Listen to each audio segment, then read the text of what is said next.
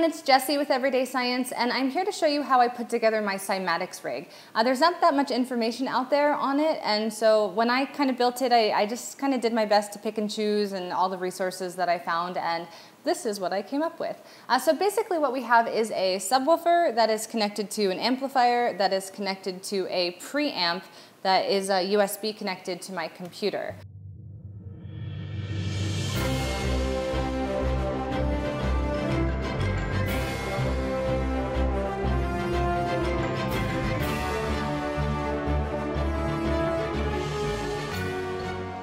So first I'll go over all of the individual equipment that I use and how I put it together, and then I'll go over the software. So I'm starting with this Rockford Fosgate subwoofer here, and here is the box for that. And as you can see, it's connected here on two sides. So here's the wire I use. I just used an 18 gauge RCA speaker wire, and this was about maybe $4 or $5 from Fry's. So the wire has two sides. It has a negative side, which has this printed white line on it, and it has a positive side, which has nothing on it at all. And if you can see back here, it's kind of split. This is coming out from the amplifier.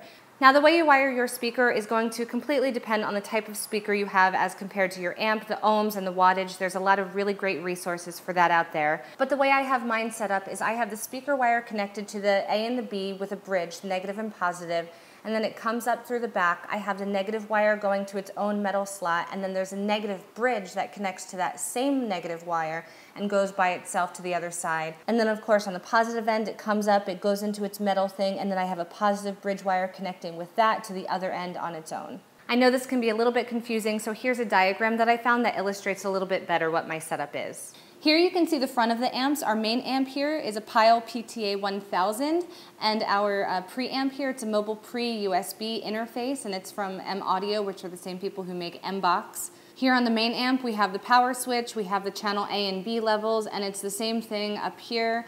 This is headphones, but here we have channel 1 and 2, so our mic's in channel 1, so we're going to adjust this to make sure we're not clipping too hard, and same thing over here.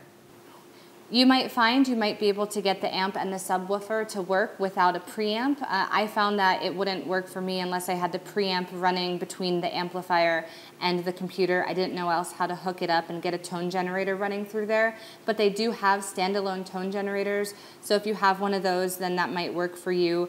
Also, if you plug the microphone directly into the main amplifier, you might be able to get that to work as well, but I find for especially the cornstarch monsters, you need to have the tone generator running through the speaker to give you a little bit of a baseline vibration. So here we have the back of the amps, and you can see the speaker wire coming into the negative of channel B. We have it into the positive bridge of channel A. We also have a 1/4 inch cable running out of the output of the preamp and into the input of the channel A on the main amp. Here, this is just the power going into the wall, and over here, this is a mic input. This is the channel 1 mic, and this is to our Shure SM58.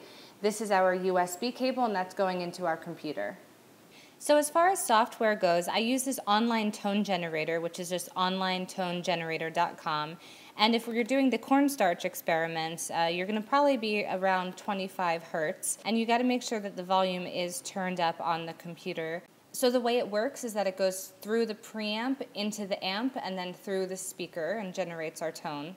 And then if you want to add your own sounds through the microphone, you're going to use GarageBand, or this is what I use, is GarageBand, and you go to Track and New Track, and you want to make sure that this is a real instrument, that it's a voice track. If your preamp is not coming up or something's going wrong, you might want to check in this section here to make sure your output and your input are both going through your preamp. And then, most importantly, you want to make sure that the monitor is on.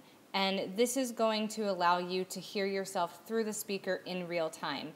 If you don't have GarageBand, or if you're using another program, check to see that it has a monitor option so you can hear yourself in real time. Okay, so just to wrap up, guys, we have a speaker here, the subwoofer, which is connected to the main amplifier through a speaker wire. And then we have the amp that's connected to the audio interface preamp with a 1/4 inch wire. And that's just kind of like what you hook up with your guitar to your regular amp. And then we have a USB connection from the preamp to our computer. and the computer is where we run our online tone generator, just onlinetonegenerator.com. And if you're using the cornstarch experiment and stuff, go between like 25 and 35 hertz. That's a pretty good range for those little cornstarch monsters. And the ratio for the cornstarch mixture, by the way, it's 2 parts cornstarch and 1 part water. Then if you want to hook up your microphone so you get real-time live feedback, you want to use a program like GarageBand or any other recording program that has a live monitor option. That way you can hear yourself in real time. Thank you guys so much for watching as always. Check out our Cymatics experiment video with Jay and Fitz, and if you're interested in more Cymatics stuff, leave me a comment in the comment section below. If you want to learn how to do more how-to sciencey stuff, let me know and I'll try to make it happen. And of course, don't forget to subscribe for science. Sounds weird. Subscribe for science. Bye.